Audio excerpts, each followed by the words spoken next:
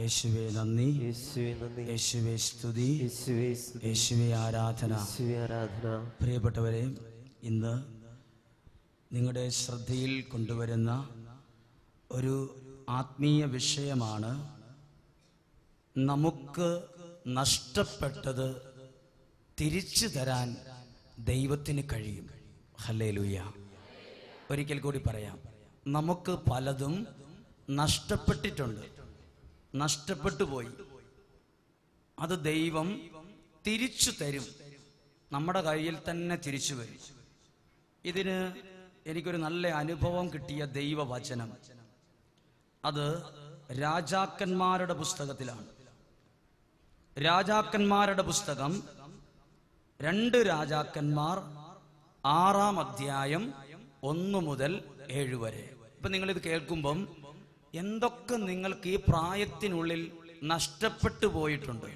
ചില വ്യക്തികൾ പറയും, ഞങ്ങളുടെ ഒത്തിരി പൈസ പോയി, ഞങ്ങളുടെ ഒത്തിരി സ്ഥലം നഷ്ടപ്പെട്ടു പോയി, ആരോഗ്യം പോയി, ബന്ധങ്ങൾ പോയി. ഇപ്പൊ പണ്ടത്തെ പോലെ പ്രാർത്ഥനയില്ല ഞങ്ങളുടെ, അതെല്ലാം പോയി, നഷ്ടപ്പെട്ടു പോയി. നഷ്ടപ്പെട്ടത് ദൈവം ഒരു കാര്യം ചെയ്താൽ തിരിച്ചു തരും, അതിനിരട്ടിയായിട്ട്. ഹല്ലേലൂയ.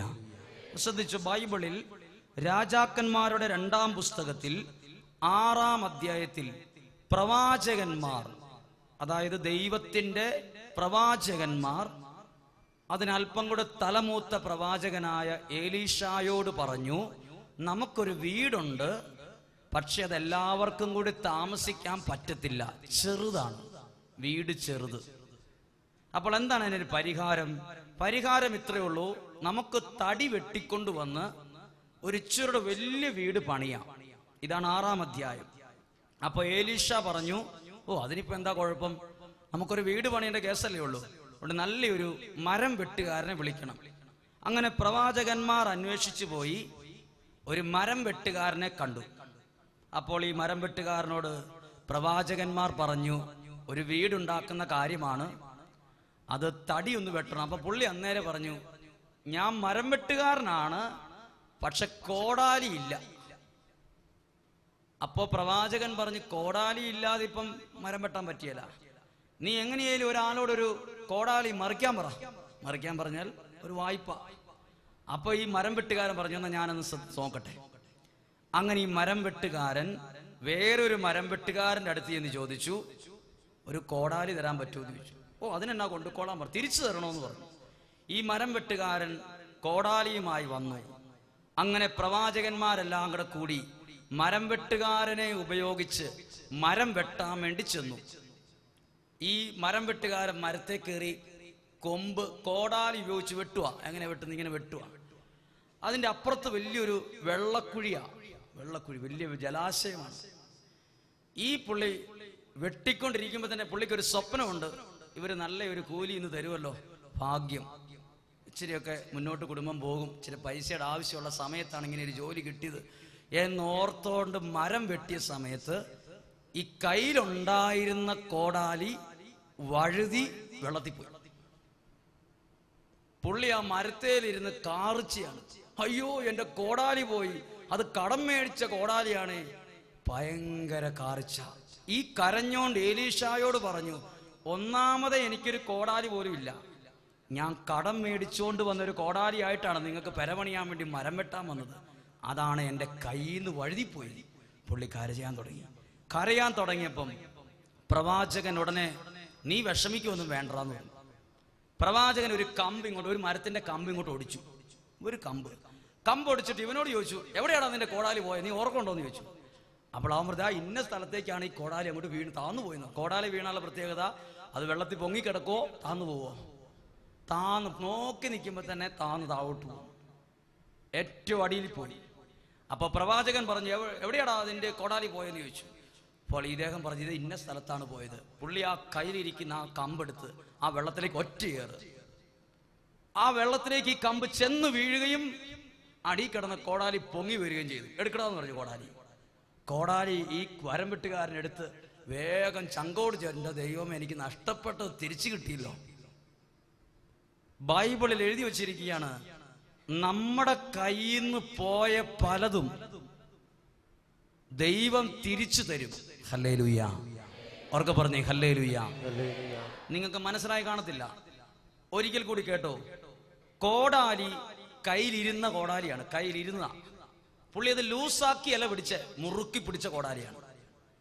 അത് വെട്ടാൻ നേരത്തെ ലൂസാക്കി പിടിച്ചാൽ അത് തെറിച്ചു പോകും. നമുക്കറിയാം. മുറുക്ക പിടിക്കും. പരമാവധി മുറുക്ക പിടിച്ചാണ് വെട്ടുന്നത്. മുറുക്കി പിടിച്ചത്, പോകരുത് എന്നാഗ്രഹിച്ചാണ് പിടിച്ചത്. വെള്ളത്തിൽ പൊക്കോട്ടെ എന്ന് വിചാരിച്ചല്ല വെട്ടിയത്. പക്ഷെ കൈ മുറുക്ക പിടിച്ചത്, ശ്രദ്ധിച്ചു പിടിച്ചു. എന്നിട്ടും അത് കയ്യിൽ നിന്ന് അങ്ങ് പോയി. കയ്യിൽ നിന്ന് പോയിട്ട് നോക്കി നിൽക്കുമ്പോൾ തന്നെ അത് വെള്ളത്തിനടിയിലേക്ക് പോയി. നിങ്ങളുടെ കയ്യിൽ നിന്ന് എന്തൊക്കെ പോയിട്ടുണ്ട്? ഇതുപോലെ നോക്കി നിൽക്കുമ്പോൾ താണുപോയ കുറേ കാര്യങ്ങൾ നിങ്ങളുടെ കയ്യിൽ നിന്ന് പോയിട്ടുണ്ട്. നിങ്ങൾ ഒത്തിരി ആഗ്രഹിച്ചു തുടങ്ങിയ ജീവിതം, ഒരു കുടുംബജീവിതം, അത് കയ്യിൽ നിന്ന് പോകുന്ന പോലെ നിങ്ങൾ ആഗ്രഹിച്ച് വളർത്തിയ മക്കൾ ഇപ്പൊ അത് പറഞ്ഞാലൊന്നും കേൾക്കുന്നില്ല. ഒരു നിയന്ത്രണത്തിലല്ല, കയ്യിൽ നിന്ന് നഷ്ടപ്പെട്ട പോലെ. നിങ്ങളുടെ സമ്പത്ത്, നിങ്ങൾ ബിസിനസ് നടത്തി, കൃഷി നടത്തി, നിങ്ങളുടെ പല രീതിയിൽ സമ്പത്ത് കൈവന്ന് മുറുക്ക പിടിച്ച് പൈസ പോകരുത് എന്നായിരുന്നു നിങ്ങളുടെ ആഗ്രഹം. പക്ഷെ നിങ്ങൾ മുറുക്ക പിടിച്ചത് സത്യമാണ്. പക്ഷെ കയ്യിൽ നിന്ന് വെള്ളത്തിൽ പോയി. അങ്ങനെ പോയപ്പോൾ പ്രവാചകൻ പറഞ്ഞു, നോക്കിയേ, നീ വിഷമിക്കണ്ടടാ, ഞാനൊരു കാര്യം, ഒരു കമ്പെടുത്ത് വെള്ളത്തിലേക്ക് ഇട്ടു. നിങ്ങൾ ഇനി നോർമൽ ബുദ്ധി കൊണ്ട് ചിന്തിച്ച് നോക്കിക്കേ. ഒരു കമ്പ് വെള്ളത്തിൽ വീണെന്ന് വിചാരിച്ച് ഭാരമുള്ള കോടാലി പൊങ്ങി വരുമോ? പിന്നെ നമ്മളവിടെ ആ സ്ഥാനത്തുണ്ടെങ്കിൽ പ്രവാചകൻ തലയ്ക്ക് സുഖമില്ലാത്ത ഒരാളാണ് നമ്മൾ പറയും. കോടാലി എടുക്കണമെങ്കിൽ വെള്ളത്തിൽ ഇറങ്ങിയിട്ട് തപ്പി വേണം എടുക്കാൻ പറ്റും. ഒരു മരത്തിന്റെ കമ്പ് അങ്ങോട്ട് ഇട്ടാൽ ഇവിടുന്ന് കോടാലി പൊങ്ങി വരുമോ? അത് നമ്മുടെ ബുദ്ധിയാ. കോടാലി അങ്ങനെയൊന്നും പൊങ്ങി വരില്ല എന്ന്. പിന്നെ അത് പോയതാന്ന് പറയും ആൾക്കാർ. അഭിപ്രായം പറയും, അത് പോയി, അത് പോട്ടറാ, അത് ഇനി ഒരെണ്ണം മേടിച്ചാൽ മതി. നമ്മൾ വേറെ ലെവലിൽ ചിന്തിക്കും. പ്രവാചകൻ പറഞ്ഞു, വിഷമിക്കണ്ട, ഒരു കമ്പ് അങ്ങോട്ട് ഇട്ടാൽ മതി, കോടാലി വരും. ശ്രദ്ധിച്ചേ, ഈ കമ്പ് എന്നാ, ഈ കമ്പ് എന്നാ, ഈ വെട്ടിയിട്ട കമ്പ് എന്നാ സൂചിപ്പിക്കുന്നേ? ഈ വെട്ടിയിട്ട കമ്പാണ് നമ്മൾ ചൊല്ലുന്ന പ്രാർത്ഥനകൾ, നമ്മൾ പങ്കെടുക്കുന്ന വിശുദ്ധ കുർബാന. നിങ്ങൾ ഇത്രയും ത്യാഗത്തോടെ വണ്ടി ഓടിച്ചു, നടന്നും, വാഹനത്തെ കയറിയും ഇവിടെ വന്ന് ഈ സ്ഥലത്ത് ഈ കസേരയിൽ ഇരിക്കുന്നത് നമ്മൾ വെട്ടിയിട്ട കമ്പ, നമ്മൾ വെട്ടിയിടുന്ന കമ്പ. ഇതിവിടെ വെട്ടിയിടുക കമ്പ്. അപ്പൊ ചിന്തിക്കരുത് ഇങ്ങനെ ഒരു കാര്യം ചെയ്തെന്നോർത്ത് നഷ്ടപ്പെട്ട് തിരിച്ചു വരുവോ. ഈ സ്ഥലത്ത് തന്നെ ഇങ്ങനെ വെട്ടിയിട്ട ചില കമ്പുകൾ, ജപമാല ചൊല്ലിയ ജപമാല, പങ്കെടുത്ത വിശുദ്ധ കുർബാന, എടുത്ത നോമ്പ്, എടുത്ത പ്രാർത്ഥന, കുടുംബത്തിലെ പ്രാർത്ഥന, ഇതൊക്കെ വെട്ടിയിട്ട കമ്പ. ആ കമ്പ് വെട്ടിയിട്ടാൽ നമ്മുടെ പ്രതിസന്ധികൾ മാറും. പറഞ്ഞേ ഹല്ലേലൂയ. അപ്പൊ ചിലപ്പോ ബുദ്ധി കൂടി ആൾക്കാർ പറയും, പിന്നെ പോയി പണി നോക്ക്, പിന്നെ അങ്ങനെ പ്രാർത്ഥിച്ചെന്ന് വിചാരിച്ച് പ്രാർത്ഥിച്ചിട്ടല്ലേ. നമ്മൾ വേറെ ലെവലിൽ ചിന്തിക്കും. ശ്രദ്ധിച്ചോ, ഒരു കമ്പിന് പോലും ഇത്രേ ശക്തിയുണ്ടെങ്കിൽ നമ്മുടെ പ്രാർത്ഥനയ്ക്ക് വലിയ വിലയുണ്ട്. അതാണ് റിജോച്ചൻ ക്ലാസ് എടുത്തപ്പോൾ പറഞ്ഞു, നീ പ്രാർത്ഥിച്ചാൽ കർത്താവ്, നീ ഒരു തടി വെട്ടിയിട്ടാൽ മതി, ഒരു കമ്പ് വെട്ടിയിട്. നിങ്ങളുടെ കുടുംബത്തിൽ പ്രശ്നമുണ്ടോ? നിങ്ങൾ ജപമാല ചൊല്ലി നിങ്ങളുടെ ഭവനത്തിൽ നിക്ഷേപിക്കണം, കമ്പ് വെട്ടിയിടണം. ഇടുമ്പോ നമ്മുടെ കുടുംബത്തിൽ നിന്ന് പല കാര്യങ്ങളും നഷ്ടപ്പെട്ടത് വീണ്ടും നല്ല രീതിയിൽ വരാൻ തുടങ്ങും. പറഞ്ഞേ ഹല്ലേലൂയ. ഒരു കരം ഉയർത്തി പറഞ്ഞേ ഹല്ലേലൂയ, ഹല്ലേലൂയ. കരങ്ങൾ താഴ്ത്താം. ഇതാണ് നമ്മുടെ ജീവിതത്തിൽ ദൈവത്തിന്റെ അനുഗ്രഹത്തിന്റെ ഒരു വഴി. ഇനി ശ്രദ്ധിച്ചു, മത്തായി ചേട്ടനെ കുറിച്ച് ഒരാൾ എന്നോടൊരു കഥ പറഞ്ഞു. നിങ്ങൾക്കെല്ലാം അറിയാവുന്ന ഒരു കഥയാണ്, പക്ഷെ എനിക്ക് ഞാനത് കേട്ടിട്ടുണ്ട്. പക്ഷെ ഈ വ്യക്തി അത് പറഞ്ഞപ്പോൾ എനിക്കത് ഇഷ്ടപ്പെട്ടു ആ കഥ. മത്തായി ചേട്ടൻ നോഹയുടെ കാലത്തുണ്ടായിരുന്ന വെള്ളപ്പൊക്കം പോലെ കുറച്ച് വർഷങ്ങൾക്ക് മുമ്പ് വെള്ളപ്പൊക്കം ഉണ്ടായി എന്നാണ് സംഭവം. കഥയാണ്, വെറും കഥയാണ്. അപ്പൊ മത്തായി ചേട്ടൻ നോക്കിയപ്പോൾ മഴ നിൽക്കുന്നില്ല, മഴ പെയ്ത് വെള്ളം പൊങ്ങിക്കൊണ്ടിരിക്കുകയാണ്. അപ്പോൾ ആളുകളൊക്കെ തടി വെട്ടിക്കൊണ്ട് വന്ന് തടിയെ പിടിച്ചു ഒക്കെ രക്ഷപ്പെടുകയാണ്. അപ്പോൾ ഒരു ചേട്ടൻ ഒരു തടി ഇങ്ങനെ വെള്ളത്തിൽ കൂടെ വന്നപ്പോൾ ഇങ്ങനെ തള്ളിക്കൊടുത്തു മത്തായി ചേട്ടൻ. മത്തായി ചേട്ടൻ ഇതേ കയറിക്കോളാൻ പറഞ്ഞു. തടിയല്ലേ, നീ പോടാ അവിടുന്ന്, എന്നെ ദൈവം നേരിട്ട് രക്ഷപ്പെടുത്തിക്കോളൂന്ന് പറഞ്ഞു. പുള്ളി ആ തടി, ആ പുള്ളിക്കാരനെ നീ വേണേ കൊണ്ടുകൂടാന്ന് പറഞ്ഞു. പുള്ളി ആ തടിയെ കയറിയില്ല. വെള്ളം വീണ്ടും പൊങ്ങാൻ തുടങ്ങിയപ്പം വള്ളത്തിനും ബോട്ടിനും വഞ്ചിക്കും ഒക്കെ ആൾക്കാർ വള്ളക്കാലവും പാത്രവും പെറുകി കെട്ടി വള്ളത്തേക്ക് രക്ഷപ്പെടുകയാണ്. അപ്പോൾ ഒരു വള്ളത്തിൽ ഇങ്ങനെ പോയപ്പോൾ ആ മത്തായി ചേട്ടന്റെ പരിചയക്കാരൊരു വള്ളത്തിൽ, മത്തായി ചേട്ടൻ ഇവിടെ ഒരാൾക്കുള്ള സ്ഥലമുണ്ട്, നിങ്ങൾ പോരെ, നീ പോടാവേ, എന്നെ ദൈവം നേരിട്ട് രക്ഷപ്പെടുത്തി, നീ നിന്റെ വള്ളം കൊണ്ട് പോടാവിടുന്നു പറഞ്ഞു. വള്ളത്തെ കയറിയില്ല. പിന്നെ ബോട്ട് കാര്യങ്ങളൊക്കെ വന്നിട്ടും മത്തായി ചേട്ടൻ കയറിയില്ല. എന്നെ ദൈവം നേരിട്ട് വന്നങ്ങ് രക്ഷപ്പെടുത്തിക്കോളെന്ന് പറയും. കുറച്ചുകൂടെ കഴിഞ്ഞപ്പോൾ വെള്ളപ്പൊക്കമൊക്കെ പൊങ്ങി വെള്ളമൊക്കെ ഭയങ്കര പ്രശ്നമായപ്പോൾ ഗവൺമെന്റ് ഹെലികോപ്റ്റർ അനുവദിച്ചിരിക്കുകയാണ്. ആരെങ്കിലും ഒക്കെ ഇങ്ങനെ എവിടെയെങ്കിലും ഒറ്റപ്പെട്ട് ജീവൻ മരണ വെപ്രാളത്തിലൊക്കെ നിൽക്കുന്നുണ്ടോ അവരെ രക്ഷപ്പെടും. ഹെലികോപ്റ്റർ അപ്പൊ ഹെലികോപ്റ്റർ ഇങ്ങനെ പോയപ്പോൾ ഇതിലുള്ള ആൾക്കാർ കണ്ട് താഴെ ഒരു ചേട്ടൻ ഇതാ നിൽക്കുന്നു. അപ്പോൾ അവർ ഉടനെ ഒരു കയർ ഇറക്കി കൊടുത്തു. ദേ കേറിക്കോ ചേട്ടായി, കേറിക്കോ എന്ന് പറഞ്ഞു. നീ നിന്റെ കയറും കൊണ്ട് പോടാ അവിടുന്ന്, കറങ്ങുന്ന സാധനം കൊണ്ട് എന്നെ പറ്റിക്കാതെ പോടാ അവിടുന്ന് പറഞ്ഞു. കറങ്ങുന്ന സാധനം എന്താണ്? ഹെലികോപ്റ്റർ. നിന്റെ ഹെലികോപ്റ്റർ കൊണ്ട് പോകാൻ പറഞ്ഞു. ഇത് ഞാൻ, എന്നെ ദൈവം നേരിട്ട് വന്ന് ഞാൻ ആരാന്നറിയാവോ എന്ന് ചോദിച്ചു. പുള്ളി വെള്ളത്തിൽ മുങ്ങി മരിച്ചു. വെള്ളം പൊങ്ങി മരിച്ചു. മരിച്ചു കഴിഞ്ഞ് സ്വർഗത്തിൽ പോകുന്ന പുള്ളിയുടെ ആത്മാവ് അന്നേരം തീരുമാനിച്ചു, ദൈവത്തോട് 2 കവിൾ സംസാരിച്ചിട്ടേ ബാക്കി കാര്യമുള്ളൂ. ഞാൻ അത്രയും വിശ്വസിച്ചിട്ട് ഞാൻ എല്ലാവരോടും ഞാൻ പറഞ്ഞ കമ്പ് വെട്ടിക്കൊണ്ട് നീ പോടാവെന്ന് പറഞ്ഞു, വള്ളക്കാരോട് നീ പോടാവെന്ന് പറഞ്ഞു, ഹെലികോപ്റ്റർ കയറി നീ പോടാവേ നിന്റെ കറങ്ങുന്ന സാധനം കൊണ്ടെന്ന് പറഞ്ഞിട്ട് ദൈവം എന്ത് 2 എണ്ണം ചോദിക്കാൻ മരിച്ച് മത്തായി ചേട്ടന്റെ ആത്മാവ് നേരെ സ്വർഗത്തിലേക്ക് ചെന്നു. അവിടെ ചെന്ന് ദൈവത്തോട് 2 എണ്ണം അങ്ങ് പറയാനാണ് മത്തായി ചേട്ടൻ ചെന്നത്. ദൈവം എന്ത് പരിപാടിയാണ് കാണിച്ചത് എന്ന് ചോദിച്ചു. ദൈവം ഇതെല്ലാം കേട്ടിട്ട് പറഞ്ഞു, ഞാൻ നിന്റെ അടുത്തേക്ക് ഒരാൾ നിന്നോട് പറഞ്ഞായിരുന്നു, ഒരു കമ്പ് ഇങ്ങനെ തള്ളിയിട്ടിട്ട് കയറിക്കോളാൻ പറഞ്ഞായിരുന്നു, ഇതേ പിടിച്ച് രക്ഷപ്പെടാൻ പറഞ്ഞായിരുന്നോ, നീ എന്നാ കയറാഞ്ഞേ? അത് ഞാൻ നിനക്ക് തന്ന ഒരു പിടിവള്ളി ആയിരുന്നു മത്തായി ചേട്ടോ, ഒരു പിടിവള്ളിയാ, അതെ പിടിക്കാൻ പാടില്ലായിരുന്നു. അപ്പം പുള്ളി ഓർത്തു, ഓ ശരിയാണല്ലോ. 2ാമത് പുള്ളി ഈ ദൈവം പറഞ്ഞു, നിന്നെ ഒരു വള്ളവും വഞ്ചിയും ബോട്ടും ഒക്കെ ആയിട്ട് ആളുകൾ വന്ന് കയറിക്കോ കയറിക്കോ എന്ന് പറഞ്ഞപ്പം നിങ്ങൾ എന്നാ പറഞ്ഞത്? അത് ഞാൻ അയച്ച ചില കാര്യങ്ങളാണ്, നിനക്ക് രക്ഷപ്പെടാൻ വേണ്ടി നിന്റെ കണ്ണിന് മുമ്പിലൂടെ കണ്ട ചില യാഥാർത്ഥ്യങ്ങളാണ്, നീ എന്നെ കയറാഞ്ഞേ? പിന്നെ ഹെലികോപ്റ്റർ വന്നിട്ട് കയറിക്കോ എന്ന് പറഞ്ഞ് കയറിട്ട് തന്നു, നിങ്ങൾ പിടിച്ച് കയറിയാൽ മതിയായിരുന്നു, എന്നാ കയറാഞ്ഞേ? നിന്റെ അടുത്ത് രക്ഷപ്പെടാനുള്ള പിടിവള്ളി കൊണ്ട തന്നിട്ട് എന്നെ കയറാഞ്ഞെന്ന് ചോദിച്ചു. അപ്പോഴാണ് പുള്ളി പറ്റിയ ഒരു അബദ്ധം ഓർത്തത്. ഇതൊരു കഥയാണ്, പക്ഷെ നിങ്ങൾ ഇതിൽ ഒരു ദൂതുണ്ട്. എന്നാ ദൂതെന്നറിയോ? നമ്മൾ പ്രാർത്ഥിക്കുമുണ്ടല്ലോ, ദൈവം നമ്മുടെ കൺമുമ്പിൽ രക്ഷപ്പെടാനുള്ള ചില പിടിവള്ളികൾ കൊണ്ടുത്തരും. ഉറപ്പാണത്. എത്രയോ ആളുകൾ രക്ഷപ്പെട്ടു. ഇനി സാക്ഷ്യം വരാനുണ്ട്. ഇന്നിങ്ങോട്ട് കയറുന്നതിനും ഒരാൾ പറഞ്ഞു, ഒരിക്കലും പ്രതീക്ഷിക്കാത്തൊരു അനുഗ്രഹം എനിക്ക് ദൈവം ഒരുക്കി തന്നു. പറഞ്ഞില്ലേ? സന്തോഷം പറഞ്ഞു. നമുക്കുള്ള പിടിവള്ളി നമ്മൾ വിചാരിക്കും തീർന്നു, എല്ലാ വഴികളും അടഞ്ഞു. നമ്മൾ ദൈവമേ എന്ന് വിളിച്ച് പ്രാർത്ഥിക്കാൻ തുടങ്ങുമ്പോൾ നമ്മുടെ കൺമുമ്പിൽ നമുക്ക് രക്ഷപ്പെടാനുള്ള പിടിവള്ളി ദൈവം ഒരുക്കി തരും. പിടിച്ചോളാൻ പറയും, കേറിക്കോളാൻ പറയും. അപ്പം ഡിമാൻഡ് പറയരുത്. ശ്രദ്ധിച്ച്, പ്രാർത്ഥനയ്ക്കുള്ള ഉത്തരങ്ങൾ ഇങ്ങനെയാ വരുന്നേ. ദൈവം നമ്മൾ എന്ത് ചെയ്താൽ മതി? നമ്മൾ പ്രാർത്ഥന സമർപ്പിച്ചുകൊണ്ടിരിക്കണം. പറഞ്ഞേ ഹല്ലേലൂയ. ഒറ്റ നോട്ടത്തിൽ നമുക്ക് തോന്നും ഇത് നിസ്സാരമായൊരു കാര്യമല്ലേ, ഇതൊരു നിസ്സാര കാര്യമല്ലേ, പിടിപൊളി ദൈവം ഇങ്ങനെ തരും. നിസ്സാരമല്ല. നമ്മൾ പ്രാർത്ഥിച്ചു കഴിയുമ്പോൾ നമ്മുടെ കൺമുമ്പിൽ വരുന്ന ഒരു കാര്യവും നിസ്സാരമല്ല. അവർക്ക് പറഞ്ഞേ ഹല്ലേലൂയ, ഹല്ലേലൂയ. ഇതാ വിശുദ്ധ ഗ്രന്ഥം, കരങ്ങൾ താഴ്ത്തി, വിശുദ്ധ ഗ്രന്ഥത്തിൽ 2 രാജാക്കന്മാരുടെ പുസ്തകത്തിൽ കാണുന്ന അടുത്ത ഒരു വചനഭാഗമാണ് നാമാന്റെ സൗഖ്യം. നാമാൻ എന്ന വ്യക്തിയെ ദൈവം സുഖപ്പെടുത്തുന്ന ഒരു ഭാഗമുണ്ട്. നാമാൻ ആരായിരുന്നു എന്ന് ബൈബിൾ പഠിപ്പിക്കുകയാണ്. നാമാൻ ഒരു പട്ടാളക്കാരനായിരുന്നു, ഒരു പട്ടാളക്കാരൻ. ഇദ്ദേഹം നല്ല കഴിവുള്ള ഒരാളുമായിരുന്നു. പക്ഷെ ഇദ്ദേഹത്തിന് ഒരു രോഗം പിടിപെട്ടു. എന്താണ് രോഗത്തിന്റെ പേര്? രോഗത്തിന്റെ പേര് കുഷ്ഠരോഗം. അന്നത്തെ കാലത്ത് മരുന്നോ ഒന്നുമില്ലാത്തൊരു കാലഘട്ടത്തിൽ നാമാന് കുഷ്ഠരോഗം പിടിപെട്ടു. കുഷ്ഠരോഗം പിടിപെട്ടപ്പം ഇദ്ദേഹം നല്ലൊരു പട്ടാളക്കാരനായോണ്ട് രാജാവ് പറഞ്ഞു, ഇന്ന സ്ഥലത്തേക്ക് പോയി ഞാനൊരു ലെറ്റർ തരാം, നീ അത് അവിടെ കാണിച്ചാൽ മതി. അവിടെ ഒരു ശക്തനായ ഒരു പ്രവാചകനുണ്ട്, അയാളോട് പ്രാർത്ഥിക്കാൻ പറഞ്ഞാൽ നിന്റെ കുഷ്ഠമൊക്കെ മാറും. നാമാൻ പറഞ്ഞു ഞാൻ പോകാമെന്ന് പറഞ്ഞു. നാമാനും 2-3 പേരും കൂടെ ഈ പ്രവാചകന്റെ അടുത്തേക്ക് ചെന്നു. പ്രവാചകൻ അന്നേരം പറഞ്ഞു, ദാ അവിടെ ഒരു കുളം, അവിടെ കയറി കുളിച്ചിട്ട് പോകാൻ പറഞ്ഞു. 7 പ്രാവശ്യം കുളിച്ചോളാൻ പറഞ്ഞു. നാമാൻ പറഞ്ഞു, കുളിക്കാൻ അവിടെ വേറെ വെള്ളമുണ്ട്, ഇവിടെ വന്ന് കുളിക്കേണ്ട കാര്യമൊന്നും എനിക്കില്ല, പോവാന്ന് പറഞ്ഞു. അപ്പൊ കൂടെയുള്ളവർ പറഞ്ഞു, നാമാനെ പൈസ പോകുന്ന കാര്യമൊന്നും അല്ലല്ലോ, കുളിക്കാനല്ലേ പറഞ്ഞോളൂ, വലിയ ആനകുതിര കാര്യമൊന്നും പറഞ്ഞില്ലല്ലോ, ചുമ്മാ ഒന്ന് അനുസരിച്ചേക്കാൻ പറഞ്ഞു. അപ്പൊ ഇവര് പറഞ്ഞു കേട്ടപ്പോ നാമാൻ ഒരു ഐഡിയ, എന്നാ ഒന്ന് കേട്ട് നോക്കിയേക്കാം, കുളിക്കുന്ന കാര്യമല്ലേ ഉള്ളൂ, ദേഹത്ത് ഇച്ചിരി വെള്ളം പറ്റുന്ന കാര്യമല്ലേ ഉള്ളൂ. നാമാൻ ആദ്യം വിചാരിച്ചു കുളിക്കാൻ പറഞ്ഞ നിസ്സാര കാര്യമാണ്, വെള്ളത്തിൽ കുളിക്കാനോ, അവിടെ പുഴയില്ലേ, അവിടെ കുളമില്ലേ, അവിടെ കിണറില്ലേ, വേണേ കോരി അവിടെ നിന്ന് കുളിച്ചാൽ പോരെ, ഇവിടെ വന്ന് കുളിക്കണോ, ഇവിടെ വന്ന് കുളിക്കണോ? ചില ആൾക്കാർ ചോദിക്കില്ലേ, ഇവിടെ ഇരുന്ന് പ്രാർത്ഥിച്ചാൽ പോരെ, ഇവിടെ വന്ന് പോണോ, ഇവിടെ വന്ന് പ്രാർത്ഥിക്കണോ? ചില വ്യക്തികൾക്ക് ചില ദൈവാനുഗ്രഹം കൊടുക്കാൻ ദൈവം തിരഞ്ഞെടുക്കുന്ന സ്ഥലം ഇവിടെയായിരിക്കും. ഇവിടെ വന്ന് പ്രാർത്ഥിക്കുമ്പോഴേക്കും കിട്ടും. ചിലപ്പോ വേറെ ഒരു സ്ഥലത്തും കിട്ടാത്ത ചില ദൈവാനുഗ്രഹം ഇവിടെ നിന്ന് പ്രാർത്ഥിക്കുമ്പോൾ ഇതാ പെട്ടെന്ന് നമ്മുടെ കയ്യിൽ വരും. പറഞ്ഞേ ഹല്ലേലൂയ, ഹല്ലേലൂയ.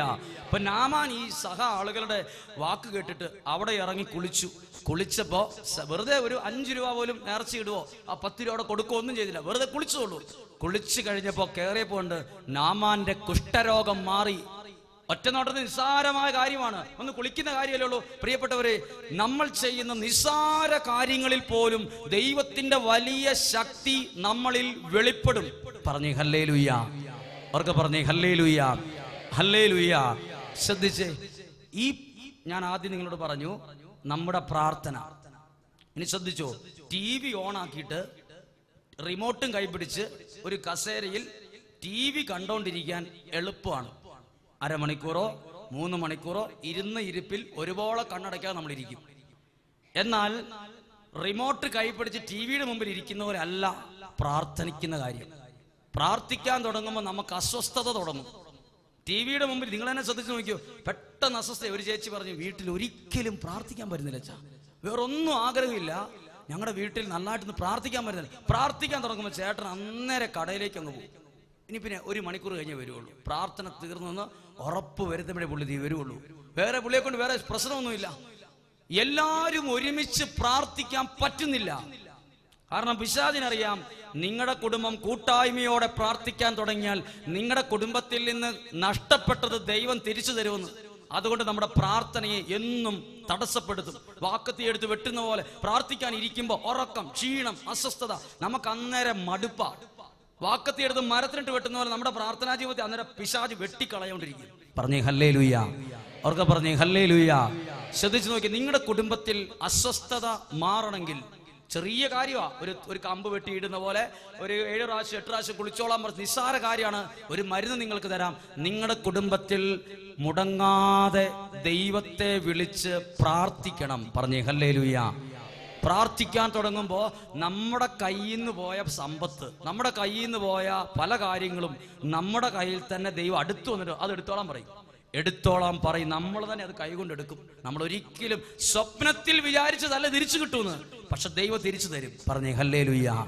അവർക്ക് പറഞ്ഞേ ഹല്ലേലൂയ. അതാണ് നമ്മൾ 1 രാജാക്കന്മാരുടെ പുസ്തകത്തിൽ കണ്ടത്. ഏലീശ പ്രവാചകൻ ഒരു കമ്പ് വെട്ടി ആ വെള്ളത്തിലേക്ക് ഇട്ടു. നിങ്ങൾ എന്ത് ചെയ്യണം? നിങ്ങൾ വീട്ടിൽ ചെല്ലുമ്പോൾ സന്ധ്യാസമയത്ത് ഒരു ജപമാല ചൊല്ലി നിങ്ങളുടെ പ്രതിസന്ധികളിൽ ഇടണം. നിങ്ങളുടെ ഭവനത്തിൽ നിക്ഷേപിക്കണം. അവിടെ കിടക്കട്ടത്. നിങ്ങളുടെ കുടുംബത്തിൽ നഷ്ടപ്പെട്ടത് അവിടെ തിരിച്ചു വരും. നിങ്ങളുടെ മക്കൾക്ക് നല്ലൊരു വിദ്യാഭ്യാസം വേണോ? നിങ്ങൾ നന്നായിട്ട് പ്രാർത്ഥിച്ച് ആ കുഞ്ഞുങ്ങളിലേക്ക് ഒരു കമ്പ് വെട്ടിയിടുന്ന പോലെ ഒരു പ്രാർത്ഥന, ഒരു വിശുദ്ധ കുർബാന സമർപ്പിച്ച് പ്രാർത്ഥിക്കുക. നമ്മുടെ കുടുംബത്തിൽ വെള്ളത്തിന്റെ അടിയിലേക്ക് പോയി എന്ന് നമ്മൾ വിചാരിച്ചത്, ഇനി ഒരിക്കലും ഇത് മുന്നോട്ട് വരില്ല, തപ്പി കിട്ടൂല എന്ന് വിചാരിച്ചത്, ദൈവം നമ്മുടെ കയ്യിൽ തിരിച്ചു കൊണ്ടുതരും. ഒരു കരം ഉയർത്തി ഉറക്കെ പറഞ്ഞേ ഹല്ലേലൂയ, ഹല്ലേലൂയ. കരങ്ങൾ താഴ്ത്താം. ഇനി ഒരു കാര്യം കൂടെ പറഞ്ഞ് അവസാനിപ്പിക്കട്ടെ. അതായത് നിങ്ങളുടെ കുടുംബത്തിൽ ഒത്തിരി പേര് എന്നോട് പ്രാർത്ഥനാ സഹായം ചോദിച്ചത് ഇതാണ്: പ്രാർത്ഥിക്കാൻ പറ്റുന്നില്ലല്ലോ, പ്രാർത്ഥിക്കാൻ പറ്റുന്നില്ല, ഒരുമിച്ച് പ്രാർത്ഥിക്കാൻ പറ്റുന്നില്ല, എന്തെങ്കിലും പറഞ്ഞ് വഴക്ക്, അസ്വസ്ഥത. ശ്രദ്ധിച്ചോ, നിങ്ങളുടെ കുടുംബത്തിലെ ചില അസ്വസ്ഥതകൾ മാറാൻ നിങ്ങളുടെ ഭവനത്തിൽ പ്രാർത്ഥിക്കണം. ഹല്ലേലൂയ. ഇനി ശ്രദ്ധിച്ചോ, നിങ്ങളുടെ വീട്ടിൽ പുറത്ത് ജോലിക്കൊന്നും പോകുന്നില്ല, വീട്ടിൽ തന്നെയാണ്, പശു ആടും കാര്യങ്ങളൊക്കെ ആയിട്ട് വീട്ടിലാണെന്ന് കരുതുക. അങ്ങനെയുള്ള ആരെങ്കിലും വീട്ടിലുണ്ടെങ്കിൽ ഫ്രീ ടൈം കിട്ടുമ്പോൾ നിങ്ങളുടെ ജപമാല കയ്യിൽ പിടിച്ച് നിങ്ങൾ പെരയ്ക്ക് ചുറ്റും നടന്ന് പ്രാർത്ഥിക്കണം. എന്തിന്? നിങ്ങളുടെ കുടുംബത്തിൽ അസ്വസ്ഥതകൾ, തിന്മയുടെ ബന്ധനങ്ങൾ ഉണ്ടെങ്കിൽ ഭവനത്തിൽ നിന്ന് പോകും. അപ്പോൾ ചിലപ്പോൾ നിങ്ങൾ ചിന്തിക്കും, ഓ പിന്നെ അതിനൊക്കെ ഇപ്പൊ ആർക്ക് പറ്റുമെന്ന് ചിന്തിക്കുമായിരിക്കും. ഇത് ബൈബിളിൽ നിന്നാണ് പറയുന്നത്. ബൈബിളിൽ എടുക്കാം. ജോഷുവയുടെ പുസ്തകം 6-ാം അധ്യായത്തിൽ ശ്രദ്ധിച്ചു കേട്ടോ. ജോഷുവ, ഇസ്രായേൽ ജനം, ശ്രദ്ധിച്ചു കേൾക്കണം, ഇസ്രായേൽ ജനം ജോർദാൻ നദി കടന്ന് ജെറീക്കോ പട്ടണം കീഴ്പ്പെടുത്താൻ പോവാണ്. ജെറീക്കോ പട്ടണം എന്ന് പറയുന്ന സ്ഥലം നല്ല സ്ഥലമല്ല. അവിടെ മ്ലേച്ഛതകളും പാപങ്ങളും അതിക്രമങ്ങളും എല്ലാം പെരുകി ദൈവം പോലും ശിക്ഷിക്കണമെന്ന് വിചാരിച്ച്, അതായത് അത്ര പാപം പെരുകിയ സ്ഥലമാണ് ജെറീക്കോ. അപ്പൊ ഇസ്രായേൽ ജനം ജോർദാൻ നദി കടന്നു വരുമ്പോ ജെറീക്കോ പട്ടണത്തിന്റെ മതിൽ ഇങ്ങനെ ഉയർന്നു നിൽക്കും. ഒരിക്കലും അകത്ത് കിടക്കാൻ പറ്റിയല്ല. ഭയങ്കര ഒരു ബ്ലോക്കാ, തടസ്സമാ. പറഞ്ഞേ ഹല്ലേലൂയ. അവർക്ക് പറഞ്ഞേ ഹല്ലേലൂയ. അപ്പൊ ജോഷുവ ഇസ്രായേൽ ജനത്തെ ഇങ്ങനെ ചിന്തിക്കുകയാണ്, എങ്ങനെ ഈ തടസ്സം മാറും? അപ്പൊ ഈ തടസ്സം മാറാൻ ദൈവം ഒരു വഴി പറഞ്ഞു കൊടുക്കുവാണ് ജോഷുവയ്ക്ക്. എന്താ മരുന്ന് കൊടുത്ത് ഒരു വഴി പറഞ്ഞു കൊടുത്തറിയോ? നിങ്ങൾ അതിനെ ഈ മതിൽ പോകാൻ വേണ്ടി ചുറ്റി കിടിക്കുകയോ തോക്കുകൊണ്ട് വെടിവെച്ച് ഈ മതിൽ തകർക്കോ ഒന്നും വേണ്ട. ഒറ്റ കാര്യം ചെയ്താൽ മതി. നിങ്ങൾ ജെറിക്കോ പട്ടണത്തിന്റെ ചുറ്റും നടന്ന് 7 പ്രാവശ്യം നടന്ന് പ്രാർത്ഥിക്കണം. കാഹളം ഊതിക്കൊണ്ട്, അതായത് ദൈവത്തെ മഹത്വപ്പെടുത്തിക്കൊണ്ട് നിങ്ങൾ ആ ജെറിക്കോ പട്ടണത്തിന്റെ ചുറ്റും നടക്കണം. എത്ര പ്രാവശ്യം? 7 പ്രാവശ്യം. നിങ്ങൾ വേറെ ഒന്നും ചെയ്യാൻ പോകണ്ട. ജോഷുവ അതനുസരിച്ച് ഇസ്രായേൽക്കാരോട് പറഞ്ഞു, കാഹളമൂതി ദൈവത്തെ മഹത്വപ്പെടുത്തി പ്രാർത്ഥിച്ചുകൊണ്ട് ജെറിക്കോ പട്ടണത്തിന്റെ ചുറ്റും നടക്കുക. ചുറ്റും നടന്ന് 7ാമത്തെ പ്രാവശ്യം എത്തിയപ്പോൾ എന്ത് സംഭവിച്ചെന്നറിയാമോ? ജെറിക്കോ പട്ടണത്തിന്റെ ഉയർന്നു നിന്ന ആ ഒരു മതില് ഇടിഞ്ഞ് താഴേക്ക് വീണു. ഹല്ലേലൂയ. ഇത് ജെറിക്കോ പട്ടണത്തിന്റെ ആളുകൾ ഉയർത്തിയത് ഒരിക്കലും തകരാത്ത രീതിയിലാണ് ഇത് കെട്ടിപ്പൊക്കിയേ. ഇവര് ഒരു വലിയ പാരയെടുത്ത് കുത്തുവോ വലിയ ബോംബിട്ട് തകർക്കോ ഒന്നുമല്ല ചെയ്ത്, ചുറ്റും നടന്ന് പ്രാർത്ഥിച്ചു. ഹല്ലേലൂയ. ഞാൻ നിങ്ങളോട് പറയാം, അത് ഭയങ്കര അഭിഷേകമുള്ളൊരു പ്രാർത്ഥന. നിങ്ങളുടെ കുടുംബത്തിൽ അസ്വസ്ഥത, വീട്ടിൽ സമാധാനം ഇല്ല, എന്നും കച്ചറ, നിങ്ങൾ വീടുകളിനകത്തും പുറത്തും ജപമാല കൈ പിടിച്ച് പ്രാർത്ഥിച്ച് നടക്കണം. അപ്പൊ നിങ്ങളുടെ കുടുംബത്തിനെതിരെ പിശാച് ഉയർത്തിയിരിക്കുന്ന ബന്ധനങ്ങൾ ഉണ്ടാവും. അതാണ് പ്രാർത്ഥിക്കാൻ പറ്റുന്നില്ല. TV കാണുന്നതിന് കുഴപ്പമില്ല, പ്രാർത്ഥിക്കാൻ പറ്റുന്നില്ല. ദൈവത്തെ വിളിക്കുന്ന സമയത്ത് എന്തെങ്കിലും പറഞ്ഞ് കച്ചറ, വഴക്ക്, പ്രശ്നങ്ങൾ, ചെറിയൊരു പ്രശ്നം, വലിയ വഴക്ക്, ഇതെല്ലാം മാറാൻ ദൈവം കൽപ്പിച്ചിരിക്കുന്ന ഒരു വഴിയാണ് നടന്ന് പ്രാർത്ഥിക്കുക. ഉറക്കെ പറഞ്ഞേ ഹല്ലേലൂയ. സ്വരമുയർത്തി പറഞ്ഞേ ഹല്ലേലൂയ, ഹല്ലേലൂയ. ഒരു നിമിഷം ഒന്ന് കണ്ണുകൾ അടയ്ക്കാം. ദൈവത്തിന്റെ വലിയ ഒരു വാഗ്ദാന വചനമാണ് നമ്മൾ കേട്ടത്, ധ്യാനിച്ചത്. അധികം ഒന്നും കണ്ടില്ല. 2 രാജാക്കന്മാരുടെ പുസ്തകത്തിലൂടെ കണ്ടു. ഏലീഷ പ്രവാചകനിലൂടെ ദൈവം ചെയ്ത നല്ല ഒരു അനുഗ്രഹം. പ്രവാചകഗണം ഏലീഷായോട് പറഞ്ഞു, നമുക്കൊരു നല്ല വീട് പണിയണം. വീട് പണിയാൻ വേണ്ടി മരം വെട്ടിയെടുക്കണം ആദ്യം. അപ്പോൾ മരം വെട്ടുകാരനെ അന്വേഷിച്ച് ഏലീഷ പ്രവാചകഗണം മരം വെട്ടുകാരന്റെ അടുത്ത് ചെന്നപ്പോൾ അദ്ദേഹം പറഞ്ഞു, അയ്യോ, കോടാലി ഇല്ലല്ലോ. കോടാലി ഉണ്ടായിരുന്നെങ്കിൽ ഞാൻ വന്ന് സഹായിക്കാമായിരുന്നു. അപ്പോൾ പ്രവാചകൻ പറഞ്ഞു, നീ ഒന്ന് പോയി അന്വേഷിക്ക്. നിനക്ക് ചിലപ്പോൾ നിന്നെപ്പോലെ തന്നെ മരം വെട്ടുന്ന വേറെ ആൾക്കാരുടെ കയ്യിൽ നല്ല കോടാലി കാണും. നീ ഒന്ന് വായ്പ മേടിക്ക്, ഒന്ന് കടം ചോദിക്ക്. അങ്ങനെ ഈ മരം വെട്ടുകാരൻ ആളുകളോട് ചോദിച്ച് ഒരു നല്ല കോടാലി മേടിച്ചുകൊണ്ട് വന്ന് പ്രവാചകന്മാർക്ക് ഭവനമുണ്ടാക്കാൻ വേണ്ടി മരം വെട്ടാൻ വേണ്ടി പോയി. അടുത്ത് വലിയൊരു ജലാശയം, വലിയൊരു വെള്ളക്കെട്ട്. ഈ മരം വെട്ടുകാരൻ കോടാലി മുറുക്ക പിടിച്ച് ഒരിക്കലും പോവുകയല്ലെന്നൊക്കെ വിചാരിച്ച് അങ്ങ് മരം വെട്ടാൻ തുടങ്ങി കഴിഞ്ഞപ്പോ, കുറച്ച് കഴിഞ്ഞപ്പോ കയ്യിലിരുന്ന കോടാലി വഴുതി കയ്യിൽ നിന്ന് ആ വെള്ളക്കെട്ടിലേക്ക് പോയി. കോടാലി താന്നുപോയി. അപ്പോ ഈ മരം വെട്ടുകാരൻ പറഞ്ഞു, ഞാൻ കടം മേടിച്ചൊരു കോടാലിയാണ് അത്. എനിക്ക് ആകെ ഒരു 10 രൂപ കിട്ടുമെന്ന് വിചാരിച്ചൊരു വഴിയായിരുന്നു, അതും പോയല്ലോ ദൈവമേ. ആ കോടാലി എന്റേതല്ല, അതെന്തു ചെയ്യും? വിഷമിച്ചു, സങ്കടപ്പെട്ടു. അപ്പോൾ പ്രവാചകൻ ചോദിച്ചു, നിന്റെ കോടാലി ഏത് ഭാഗത്തേക്കാ വീണേ? അപ്പോൾ ഈ മരം വെട്ടുകാരൻ കൈ ചൂണ്ടിയിട്ട് പറഞ്ഞതാ, ആ സ്ഥലത്തേക്കാണ് വീണത്. അപ്പോൾ പ്രവാചകൻ ഒരു കമ്പ് ഒടിച്ചെടുത്ത്, ഒരു കമ്പ് വെട്ടിയെടുത്ത് ആ വെള്ളത്തിലേക്ക് ഇട്ടു. ഒരു കമ്പ് വെള്ളത്തിലിട്ടാൽ കമ്പ് പൊങ്ങിക്കിടക്കും, കോടാലി താന്നും പോകും. ഒരിക്കലെങ്കിലും നിങ്ങൾ എവിടെയും കണ്ടിട്ടില്ല ഒരു കമ്പ് വെട്ടിയിട്ടാൽ കോടാലി ഉയർന്നു വരുന്ന സംഭവം. കോടാലി ഭാരമുള്ളതാണ്, ചിലപ്പോൾ കമ്പ് വെള്ളത്തിൽ പൊങ്ങിക്കിടക്കും. എന്നാൽ ഒരു അത്ഭുതം നടന്നു. ഈ കമ്പ് വെട്ടിയിട്ടപ്പം വെള്ളത്തിന്റെ അടിയിലേക്ക് താഴ്ന്നു പോയത് പൊങ്ങി വന്നു. ശ്രദ്ധിച്ചേ, നിങ്ങളുടെ കുടുംബത്തിൽ എന്തൊക്കെ നഷ്ടപ്പെട്ടിട്ടുണ്ട് ഇതിനോടകം? സന്തോഷം നഷ്ടപ്പെട്ടോ? സമാധാനം താന്നുപോയോ? അതോ സാമ്പത്തിക ആകപ്പാടെ വെള്ളത്തിൽ പോയ കോടാലി പോലെയാണോ? നിങ്ങളുടെ മക്കളുടെ കാര്യം വെള്ളത്തിൽ പോയ കോടാലി പോലെയാണോ? നിങ്ങൾ കരക്കിരുന്ന് ദുഃഖിക്കുവാണോ? ദൈവമേ, ഒത്തിരി പ്രതീക്ഷിച്ചാ ഇങ്ങനെയൊക്കെ ചെയ്തത്. എൻ്റെ കൊച്ചിനെ പഠിപ്പിക്കാൻ പറ്റുന്നത് ഇങ്ങനെയാ. ഞാൻ ആ ലോൺ എടുത്തത് ഒത്തിരി പ്രതീക്ഷിച്ച, ഞാൻ ആ ബിസിനസ് നടത്തിയത് ഒത്തിരി പ്രതീക്ഷിച്ച, ഞാൻ അടക്കയെടുത്തത് ഇന്നത് ആഗ്രഹിച്ച, ഞാൻ ഇഞ്ചി നടാൻ പോയത് ഇന്നത് കൊതിച്ച. പക്ഷെ അതാ കോടാലി വെള്ളത്തിൽ താന്നു പോയതുപോലെ എൻ്റെ കയ്യിലുള്ള പൈസ ഇതാ പോയി, എൻ്റെ ആരോഗ്യം വെറുതെ പോയി. നമ്മൾ കരക്കിരുന്ന് വിഷമിക്കുമ്പോൾ ദൈവം നിസ്സാരമായൊരു കാര്യം ചിലപ്പോൾ പറയും, നീ ഒരു പ്രാർത്ഥിക്കുക, നീ ഒരു കൊന്തയിൽ പ്രാർത്ഥിക്കുക, നീ ഒരു ധ്യാനത്തിൽ പങ്കെടുക്കുക, നീ ഒരു വിശുദ്ധ കുർബാനയിൽ പങ്കെടുക്കുക, നീ ഒരു ധ്യാനത്തിൽ പങ്കെടുക്കുക, നീ ഒരു കൗൺസിലിങ്ങിന് പോ, നീ ഒരു നല്ലൊരു കുമ്പസാരം നടത്ത്, ഒരു കമ്പ് വെട്ടിയിടണം. അപ്പൊ ചിന്തിക്കരുത്, പിന്നെ കമ്പ് വെട്ടിയിട്ടെന്ന് പറഞ്ഞ് ഇവന് അത്ഭുതം നടക്കാൻ പോവല്ലേ. ശ്രദ്ധിച്ചോ, ആ കമ്പ് വെട്ടിയിട്ടപ്പോഴാണ് ഈ നഷ്ടപ്പെട്ട കോടാലി ഉയർന്നു വന്നപ്പോ എലീശ പറഞ്ഞു, ഇതാണോ നിന്റെ കോടാലി? അത് കൈകൊണ്ട് എടുത്തോളാൻ പറഞ്ഞു. അതായത് അവന് കൈ കൊണ്ടെടുക്കാൻ പാകത്തിന് ആ കോടാലി കയ്യിൽ വന്നു എന്ന് പറയുന്നത് പോലെ ഇപ്പോൾ പ്രാർത്ഥിച്ചു കൊണ്ടിരിക്കുന്ന പ്രിയപ്പെട്ടവരെ, നിങ്ങളുടെ കൈകളിൽ നിന്ന് നഷ്ടപ്പെട്ടു പോയത് ദൈവം നിങ്ങളുടെ കയ്യിൽ തിരിച്ചു തരും. എഴുന്നേറ്റ് നിൽക്കാം. നമുക്കൊരു നിമിഷം പ്രാർത്ഥിക്കാം. ദൈവമേ, എനിക്ക് നഷ്ടപ്പെട്ട ഒരുപാട് കാര്യങ്ങളുണ്ട്. ഒരു നിമിഷം ഒന്ന് കണ്ണുകളടച്ച്. നിങ്ങളിപ്പോൾ ഇവിടെ പ്രാർത്ഥിക്കുന്നത് ത്യാഗത്തോടെയാണ്. കാരണം നിങ്ങൾക്ക് നഷ്ടപ്പെട്ടത് പലതുമുണ്ട്.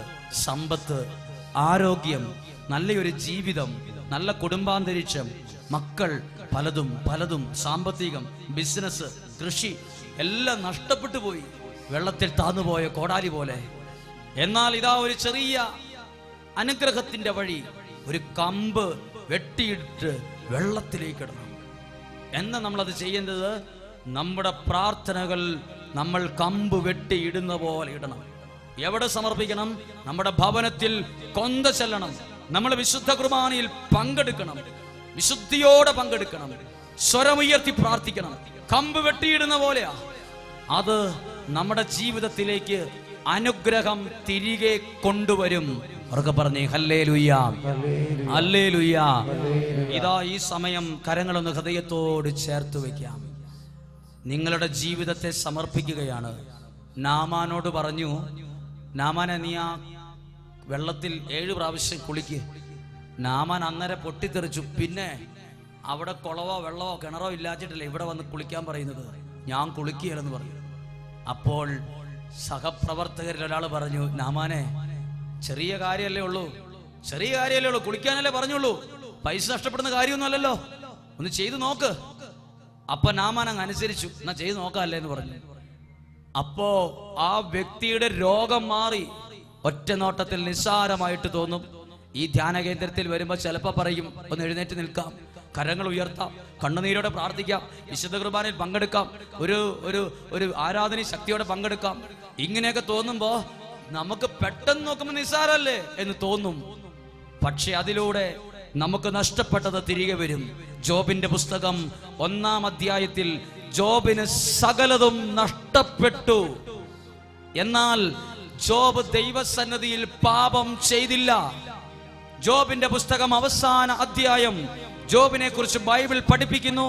ജോബിന് നഷ്ടപ്പെട്ടത് ഡബിളായിട്ട്, ഇരട്ടിയായിട്ട് ജോബിന് തന്നെ ദൈവം തിരികെ കൊടുത്തു. ഹല്ലേലൂയ. ഇവിടെ നിൽക്കുന്ന പലരും നഷ്ടപ്പെട്ടതിന്റെ വേദന അനുഭവിക്കുന്നവരായിരിക്കും. പക്ഷെ ഒത്തിരി സമ്പത്തുണ്ടായിരുന്നു, അത് കയ്യിൽ നിന്ന് പോയി, പൈസ പോയി, വീട് പോയി, ആരോഗ്യം പോയി, എന്തുമാകട്ടെ, കരങ്ങൾ സ്വർഗത്തിലേക്ക് ഉയർത്തിപ്പിടിക്കാം. നഷ്ടപ്പെട്ടത് മുഴുവൻ തിരികെ തരാനുള്ള കഴിവുള്ള ദൈവമാണ് നമ്മുടെ ദൈവം. എന്തു നഷ്ടപ്പെടട്ടെ, നഷ്ടപ്പെട്ടതിനെ കുറിച്ചുള്ള വേദന നിങ്ങളെ ഭരിക്കുന്നുണ്ടാകാം. എന്നാൽ ഇതാ വചനം പഠിപ്പിക്കുന്നു, കരച്ചിൽ നിർത്തൂ, കണ്ണുനീർ തുടയ്ക്കൂ. ഇതാ ദൈവം നിന്നെ അനുഗ്രഹിക്കാൻ ആരംഭിക്കുന്നു. കണ്ണുനീർ തുടയ്ക്കൂ, കരച്ചിൽ നിർത്തൂ. ഇതാ ദൈവത്തിന്റെ അനുഗ്രഹം. കണ്ണുനീരോടെയാണ് വന്നതെങ്കിലും ഇതാ സന്തോഷത്തോടെ ദൈവം നിങ്ങളെ പറഞ്ഞയക്കും. കരങ്ങൾ സ്വർഗത്തിലേക്ക് ഉയർത്തിപ്പിടിച്ച് എല്ലാവരും സ്തുതിക്കുന്നു. ഇതാ നിങ്ങളുടെ ജീവിതത്തിലേക്ക് ദൈവത്തിന്റെ വലിയ കരുണയുടെ അഭിഷേകം നൽകുകയാണ്. ദൈവത്തിന്റെ വലിയ കരുണ കൊണ്ട് നിറയ്ക്കുകയാണ്. ദൈവശക്തി അഭിഷേകമായിട്ട് വർഷിക്കപ്പെടട്ടെ. കുടുംബങ്ങളെ തൊടണമേ, പരിശുദ്ധാത്മാവോട് നിറയ്ക്കണമേ, ആത്മാവിന്റെ ബലം നൽകണമേ, തിന്മയുടെ ബന്ധനങ്ങളെ അഴിക്കണമേ, പരിശുദ്ധാത്മാവിന്റെ വലിയ ശക്തി കൊണ്ട് നിറയ്ക്കണം. എനിക്ക് നഷ്ടപ്പെട്ടത് എന്റെ ദൈവം എനിക്ക് തിരിച്ചു തരും. ദൈവം നൽകും, തടസ്സങ്ങൾ മാറ്റും. കരങ്ങൾ ഉയർത്തി സ്തുതിക്കുന്നു. Hallelujah, hallelujah. ദൈവശക്തി നിറയട്ടെ. കുടുംബങ്ങളിലേക്ക് ഒരു അഭിഷേകം ഇപ്പോൾ വ്യാപരിക്കണമെന്ന്. Hallelujah, hallelujah, hallelujah. യേശുവേ ആരാധന, ഹല്ലേലൂയ, ഹല്ലേലൂയ, ഹല്ലേലൂയ. ശക്തിയായി കൃപയായി നിറയട്ടെ. ഒരിക്കൽ കൂടി കരങ്ങൾ അടിച്ച് ചേർന്ന് പാടുകയാണ്. എനിക്ക് നഷ്ടപ്പെട്ടത്, നാമാനോട് പറഞ്ഞു നീ കുളിക്കും. എലീശ പറഞ്ഞൊരു കമ്പ് വെട്ടിയിട്, നിസ്സാരമാണ്, റിസൾട്ട് വലുതാണ്. നമ്മൾ പ്രാർത്ഥിക്കണം, കരമടിച്ച് ഒന്ന് രാജാക്കന്മാരുടെ പുസ്തകത്തിൽ പഠിപ്പിക്കുകയാണ്, ഒരു പ്രവാചകൻ ഒരു ഗായകനെ വിളിച്ച് അവിടെ വെച്ച് പാടിച്ചു. അപ്പോൾ കർത്താവിന്റെ ആത്മാവ് പ്രവാചകന്മാരിൽ ശക്തമായി ആവസിച്ചു. ശക്തിയോടെ